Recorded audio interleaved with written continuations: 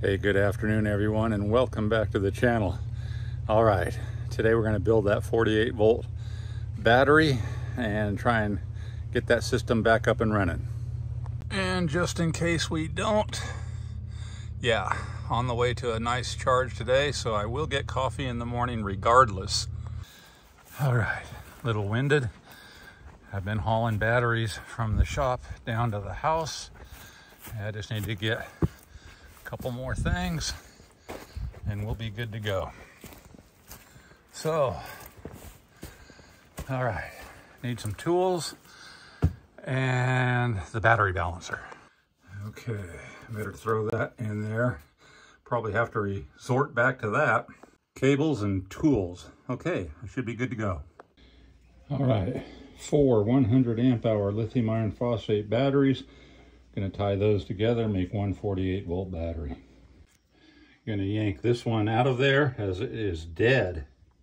And since many of you mentioned put a voltmeter on, which I did do this, but I didn't show it on film, but let's take a quick look. Getting a 0.34. Yeah. That was with the battery off. Let's turn it on, see if there's any different kind of a reading. Just a teeny bit. 0.78, 79, bouncing around a little bit. That's with the battery in the on position. So yeah, once this is out of here and on another day, I'll take this up to the shop. We're gonna open it up and we're gonna go through that and see what we find. But for right now, let me start disconnecting everything real quick. And that's it. Right there, everything is off. Panels are off, battery is off. Okay, cable's off. Let's move this battery. All right, these are the 4 batteries we're gonna use. REDODO, a couple of LiTimes, and this cycling bat. Okay, and we're gonna call this number 1, number 2, number 3, and number 4. And that's important to remember which battery is 1 through 4 to hook up the balancer in the right sequence. And these batteries have all been sitting at rest for, I want to say, at least the past month. I last had them tied in parallel to make a 400 amp hour bank. This one just read at 13.23. That was a 13.23. This one was like 13.8. And this was 13.6, I believe. But we're going to tie them together and let them become one.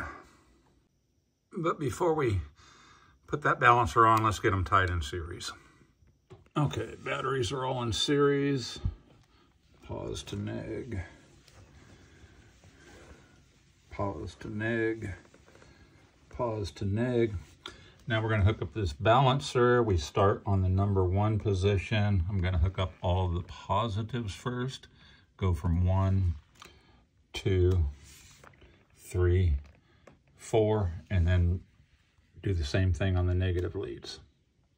So yeah, that looks a little messy. Of course, it's just the way I've got the batteries, but I can come in here and tighten those wires up. But let's just make sure I got number 1, going to number 1, number 2, going to number 2, number 3, to 3, and number 4 to 4, and same thing. There's 4, 3,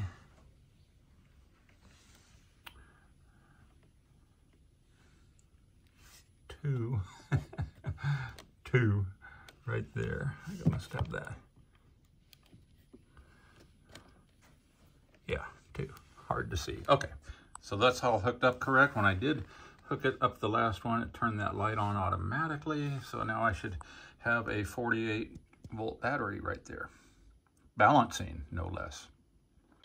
Okay, let's do one last double check. We got neg to pause, neg to pause, neg to pause. And that's gonna be number 1, number 2, number 3, number 4. I've got the negative cable for this system already tied in. Now I'll energize that and I'll tie it up. And this is what I use.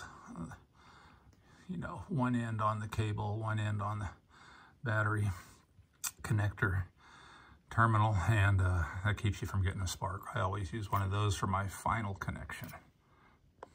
Okay, I should be good to go to start turning on everything and see where we're at. Okay, got the solar off as it should be. Of course, the MPPT is not on, but we should see that come on now.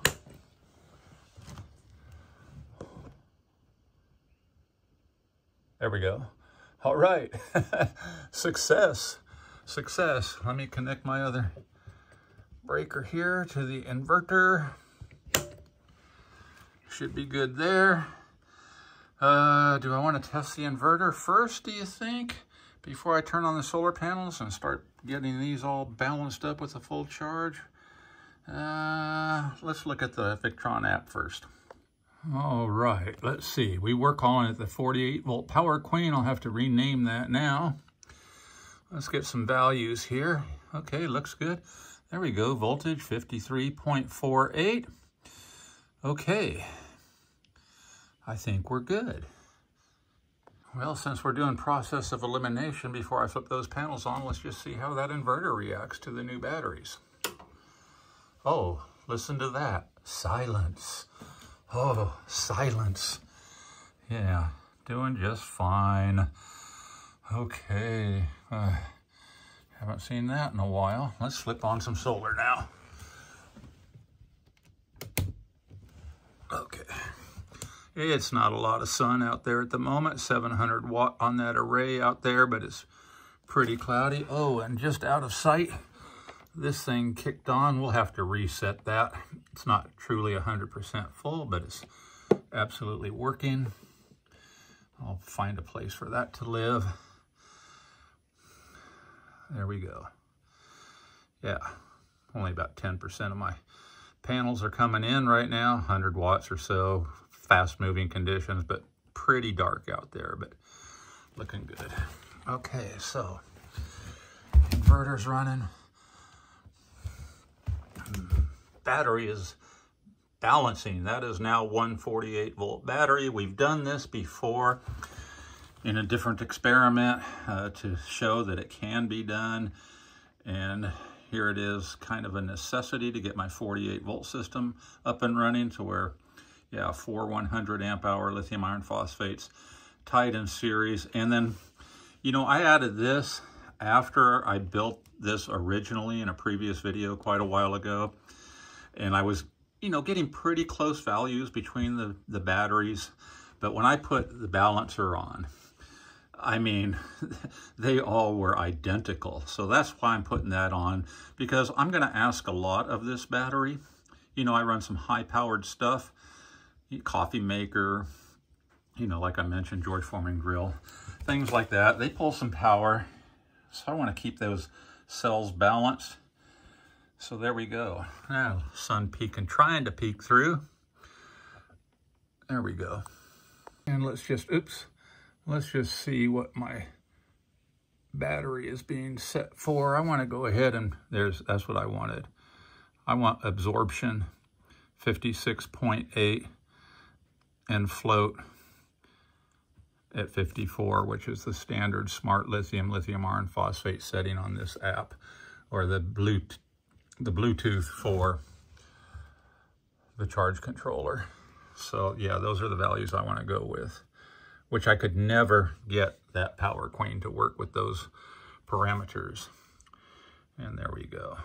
Sun peeking through a little bit better. Okay, guys, that didn't take me too terribly long. The hardest part was carrying these from the shop down to the house. Other than that, went together pretty good. Now I'll spend a little more time tidying up these lines. There's no real good tight way to make those lines because they go all over the place the way that these batteries are in configuration now, but I'm gonna make that work absolutely fine. Oh, there we go. Yeah, cranking right up. So maybe I'll be lucky and get these up to a nice full charge today. but the inverter is not making noise, and at 55 volts, this thing started screaming. And for how long, Matt? How long? Did I think it was this? And you kept saying, no, it's that Power Queen, dude. And yeah, it looks like it was. So that's where it lives at the moment. We're going to tear that apart and see if we can't figure out what truly happened with that. But it's been pointed out to me for quite some time that that was the problem.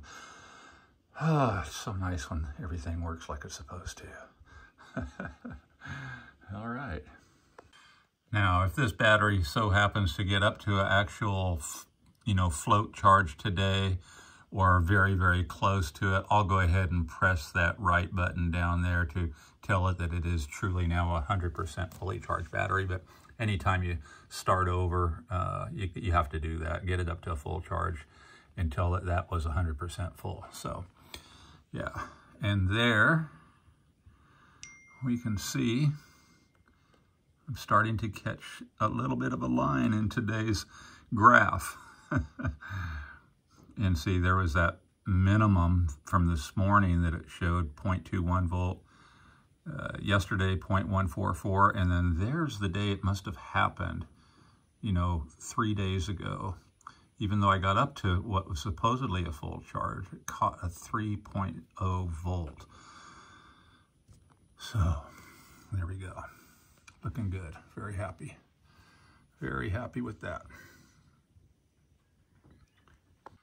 Hey, and look at that. It just a few minutes later clicked over into absorption, reaching the target voltage when it had a little bit more solar coming in of 56.8 volts. So it was 200 and some watts. If it goes back up there, you'll see it'll creep right back up there and hold it there for 2 hours and then kick over into float. So I'm going to just go ahead and just for right now call that 100% full.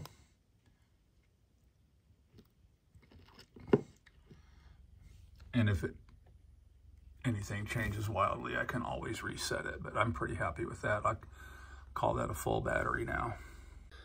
So it's kind of early in the afternoon. Well, not so early, about 2:30. So it may go all the way to float today, but yeah, pretty good. So happy.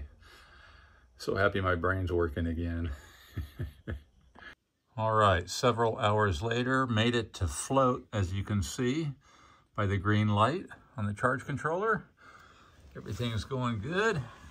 Take a look at the app. Only 11 watts coming in right now to hold it at 54 volts, which is exactly where I have float set to. Everything looking good. I have been using this inverter. I've left it on the whole time. No weird noises. Have ground tomorrow's coffee already. And the big test will be going to throw the George Foreman grill on it here in a minute. Absolutely perfect. All right, so here's where we're going to put it to a test. Coffee's ready for the morning, but tonight, George Foreman grill, got it in the watt meter. Let's turn it on. Start preheating this thing. 1200 and some watts. Everything working silently here at the moment. The fan will probably kick on here pretty quickly drawing power down. As you can see that arrow pointing down. This will go down pretty quick, drawing that amount of power. And now the fan's running, still pulling about 1200 and some watts. Preheating, 97.8% full. Everything's working good. Okay, it's all preheated. Whew. Here we go.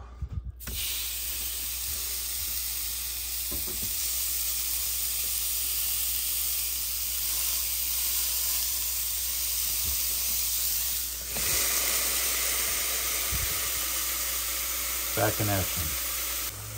Still pulling 1207 watts. Fan is running as is normal. Let's check for some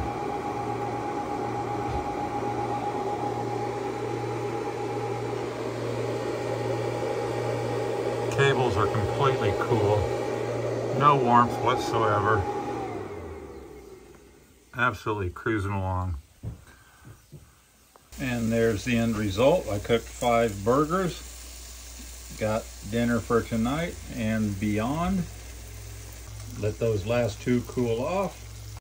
And to cook all of that, 2 different rounds from 100% full down to 93.2%. So plenty enough for coffee in the morning, and that's about it that this system will see tonight.